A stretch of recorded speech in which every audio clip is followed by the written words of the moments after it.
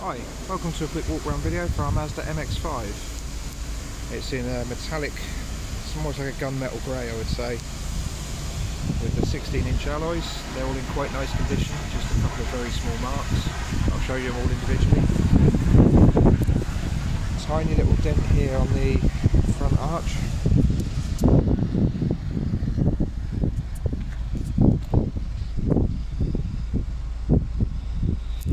There's a little scuff just here as well. I'm going to get the correct colour touch-up stick and make that look a lot nicer than it does now, but just for complete transparency. That's what it started off looking like.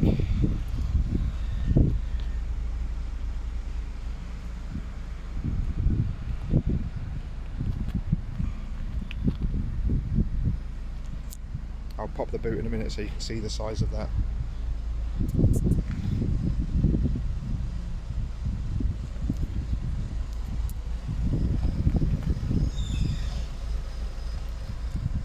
I mean, they're difficult to make out. A couple of very small dents here as well.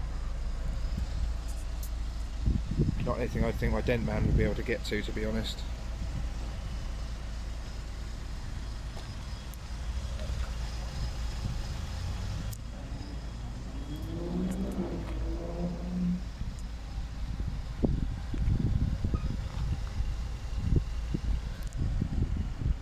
I'll just pop that boot so you can see the size of that. The button to do that is down here.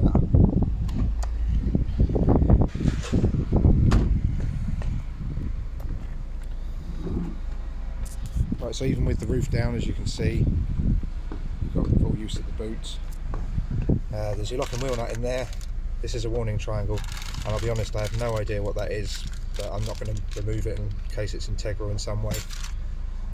In there is a tyre inflation kit. Doesn't have a spare wheel, so you've got the kit. I've checked that, it's all present and correct. I'll include photos of that. And the jack is stored in there.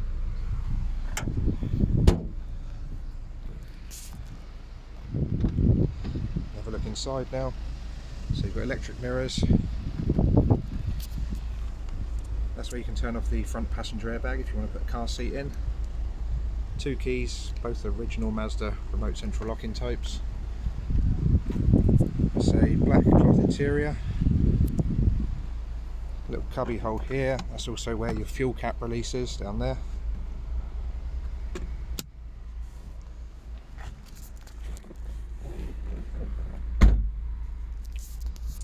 Uh, 72,161 miles.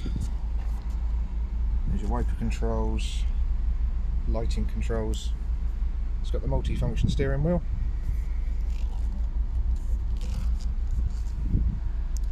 There's a Parrot system has been put in, as the car doesn't have native Bluetooth, so this is an aftermarket Bluetooth system.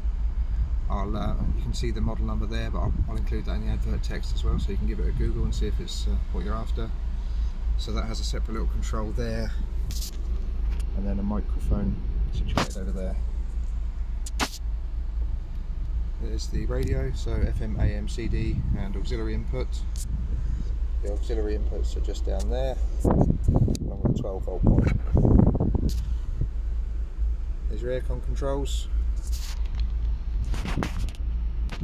Very difficult to get the reflection right on that. There we are, 5-speed manual gearbox. Electric windows for the front. In the centre console here, there's a couple of cup holders, and I'm not sure what you can store there, coins or pens or whatever. Glove box, there is the instructions for the Parrot system that I mentioned, and the Mazda key code. I won't flip that over because you can get a key made with that. That's also a lead, presumably linked to the radio, for more auxiliary options. That's USB one in there as well. I've not tested that out, I'll be honest. I don't know if that's still connected. I thought we'd just use this one here, but I don't know. Owner's manuals and original wallet in there as well. Obviously you've got a passenger's airbag over this side and driver's airbag here as well. Right, I'll show you the roof operation now. Quite simple. That's down, that's up.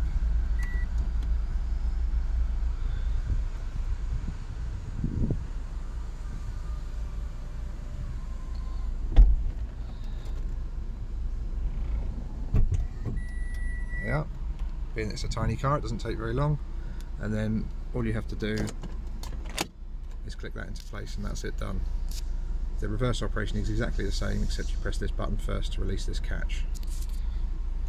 I will go and show you the outside of the car now with the top up.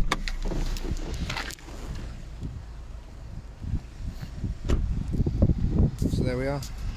It's the Roadster model, so this is a hard top, not cloth obviously, as you can see. So good for year-round driving. Hard top itself is in great condition. I'll include separate photos of that as well. If I've missed anything, just please phone up and I'll pop out and check for you straight away. Or obviously, you're welcome to come down and view the car in person. Okay, thank you very much for watching.